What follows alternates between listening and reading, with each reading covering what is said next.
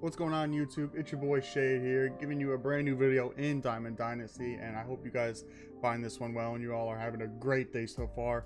I'm talking about, and shout out to my boy Toke Nasty. I saw his video and saw his method, so I figured I'd show you guys as well of how I'm going about now currently grinding out, mindlessly Ballin as a habit packs, as well as stubs and XP and all that stuff in MLB The Show 23, for really nothing at all, man. Let's take a look into the method. Like I said, I'll leave Toke stuff in the description below. But yeah, we're gonna hop into Diamond Dynasty. What I've been doing, as you can see, if we go to my packs here, I already got a couple. I've been playing for maybe an hour. I already got 3 Ballins, 2 regular packs, as well as a charisma pack as well. So you can just mindlessly grind this when you're doing really nothing at all. It's not hard. So what we're gonna do over for our thing is, probably you've seen many creators talk about it. Hell yeah, we're going to mini seasons.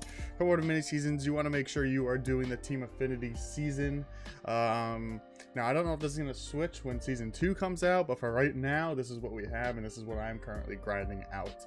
So what you could do is click on here on X, or I think it's square for PlayStation, but you're going to be looking for, which one is it? Really, you're going to be looking for this one right here: charisma, charm, and total bases in a single season. Tally 4 total bases with charisma or captain players. You probably could also do this one too while we're at it, if you want to play on all-star, but I do this on rookie, so you're really only grinding the 1 pack. But if you feel confident, go for the 2. So what you're basically doing is you are going to start a new mini season. Make sure that when you're doing this, you have all captain, charisma players, or a mixture of both in your lineup.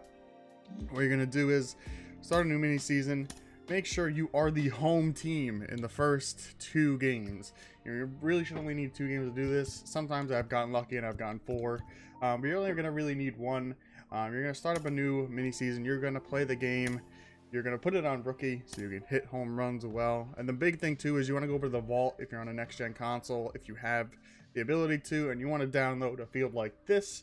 Shout out to Scan for the Bing Bong field. I don't know if he made this specific one or not, but you want to find one that has max elevation and these the small walls and the most in field ever. And you're just gonna go in there and you're just gonna mash home runs, or at least just mash 40 total bases in whatever way. Keep track. Once you get the 40 bases, you can quit out. You do not have to play the whole game. So once you get the total bases, quit out. You'll get XP along the way as well. I already got the wheel and got a boss pack out of it, so first one of the year, thank God. That thing has not been too kind to me until today. But yeah, you'll get your total bases, you'll quit out, and you'll get a Ballin as a habit pack. Once you are done with that and you need to do it again, hold A right here down below. I'm not going to do it because I'm already the home team for mine, but you're going to hold to restart the season. And yeah, that goal is going to unlock again, and you're going to have another chance to earn another Ballin as a habit pack pretty easily. Like I said, if you're just chilling doing nothing, why not just grind it out? I think it's awesome. Ballin as a habit packs are way better than most of the show packs are. Plus the fact is, if you're using some of those team affinity cards, you're also grinding your team affinity out. I mean, I'm just gonna kind of slowly playing mine, and my team affinity's almost done. So and it really hasn't been too much of a grind. I mean, it's taken a while, but yeah, but hope that helps you guys at all. Hopefully it's a cool method. Like I said, I'll leave Toke Nasty stuff in the description below. Shout out to him. He's the one who showed me this through his video. So yeah, hope I helped all you guys out there. This is Shade. Have a good one, guys. Take care. Bye.